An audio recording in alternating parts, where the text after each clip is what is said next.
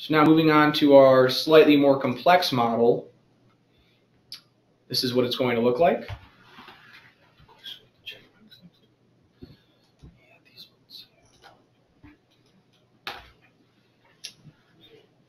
So for this model, you may notice this pink part and this green part. They were from our previous model.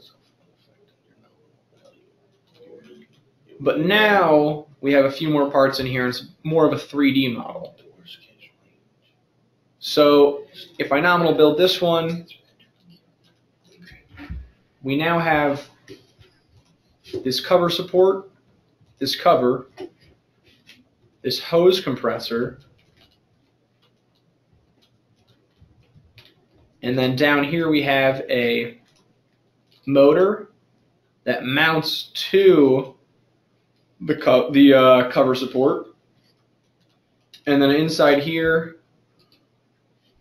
we have our central roller and our roller cylinder bushings.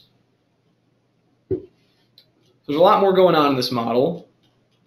When I nominal build and click deviate, see it moves around in all sorts of different directions.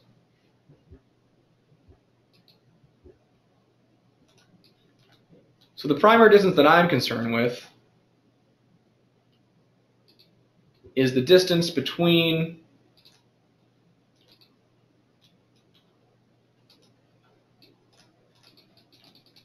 my roller cylinder bushing here and my roller compressor over here in this current setup. So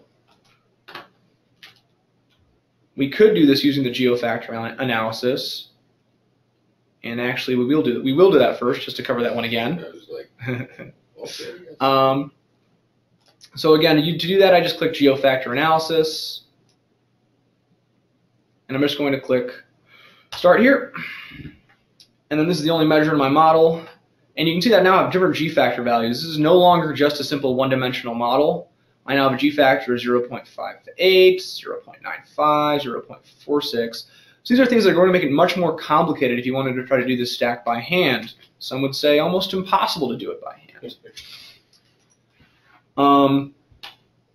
And also you can see that my estimated worst case is still here, and my worst case is now about 5.64 versus 2.19 for my Six Sigma.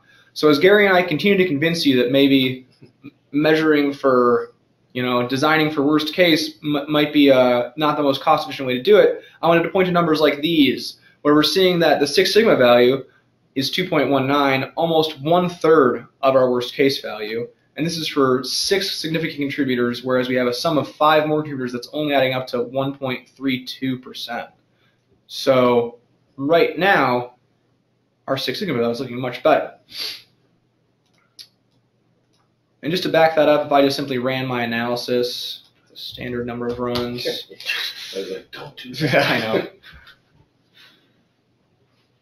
Using a Monte Carlo simulation, we can see that our Six Sigma value here is 2.14, which is in the same ballpark as our geofactor analysis. So our geofactor analysis is obviously accurate.